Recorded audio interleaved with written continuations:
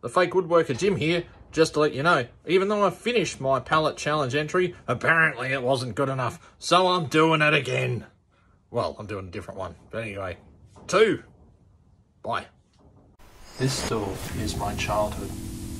My grandfather bought it when I was 2 years old, and now 39 years later, I've been asked to make another one. Humbled by the task, my first step was to examine the joinery before deciding on an appropriate material for this build. Then I had to set aside the time to pull it apart. If only somebody would make a video about this. Ta-da! Then I spent some time making a template with the side profiles that I would use for later on. Despite my best efforts though, I still managed to stuff it up later. I set up a stop block and then I cut the leg pieces before joining them together with my dog's favourite tool. Is your favourite tool the biscuit joiner? Do you like the biscuit joiner? Now's a good time to point out that I'm using this tool because I'm a fake woodworker and I can't do real things. After fake joining my pieces together, I set them outside to dry in the real South Australian sun. Can't fake that. I flipped over my template, made some more measurements for the top, and then I had to set about finding some way to turn the rest of the pallet into a top, which involved, well, planing. Lots and lots and lots of planing. And lots.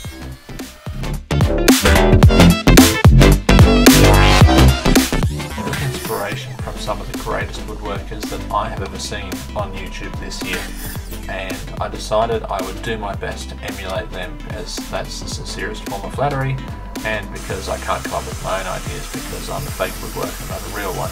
So that was going well until I had a problem. So I've done my best, Dana, and cut everything into strips, and I'm just going to glue a big block of these together and then run it through the table saw, even it up, run it through the thickness planer, get it uniform thickness. But I've only got one pipe clamp, and I really think this glue up would go better if I at least had 2, and then I can use my regular clamp. So I'm not gluing this up tonight. We'll go out tomorrow and see if I can buy another pipe clamp, and then I'll have another go. And I did. I bought the cheapest pipe clamp that my local other hardware store had on a Sunday. Look at the way I'm spreading the glue different ways. I got really bored doing this part. I hope it works out well though. Nice jump cut there. And then to show that some of it was actually real, I had to include a shot of me putting it outside to dry. Look at that, isn't that nice? I then unclamped my leg assemblies, and then, oh look, sometime later I also unclamped the top. Doesn't it look nice?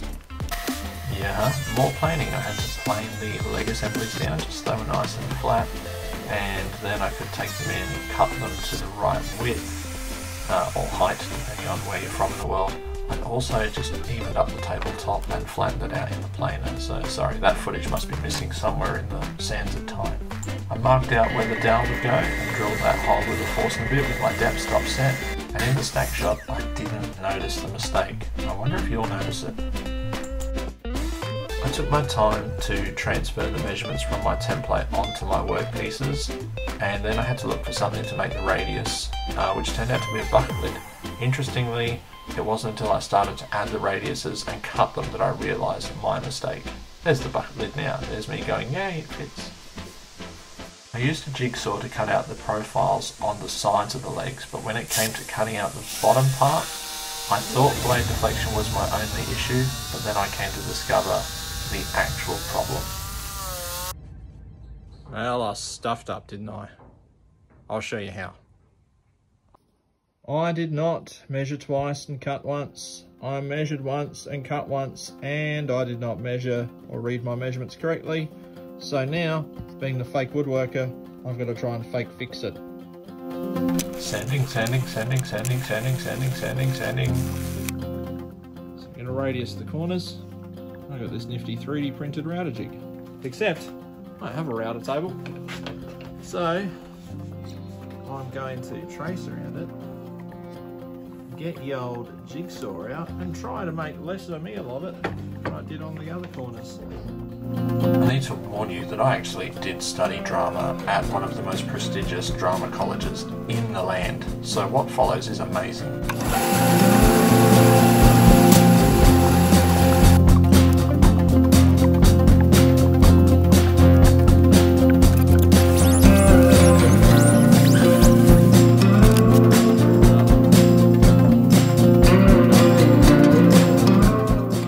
Now that I had some actual straight holes, hashtag fake woodworker, I needed to use those to line up the holes that would go into the legs. So I could mark them and then drill them with my cordless hand drill.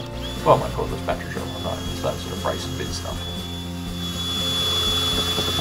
After some careful cutting and squeezing and squidging and shoving and, gosh, even some thwacking. I know, thwacking. The fake stool was nearly done. It just needed the dowels cut off and to be sanded and finished, which you'll probably see, well, you would have seen if I'd remembered to turn the camera on. Fake woodworker. And the finished to Steve Ramsey spray lacquer.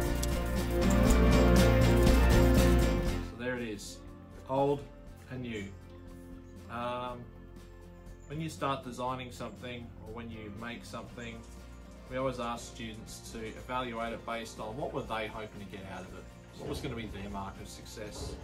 For me, was I going to be able to make something that could replicate this design out of a material that I had available? Yes. Did I do things that I had never done before? Absolutely. Did everything work out? No. There are absolutely problems with this stool, but that's okay. I didn't ever say it was going to be perfect. Did I have to do, would it have been better if I had better tools? Sure, but I have what I have. Part of what I need to learn is to get better with what I have. So rather than complain about not owning a bandsaw, what can I do differently with the jigsaw next time? Anyway, that's it from me. Here's the old stool, here's the new stool, here's the father-son stools, and hopefully you've enjoyed this or at least got something out of it. But until then, keep your bananas where you can see them.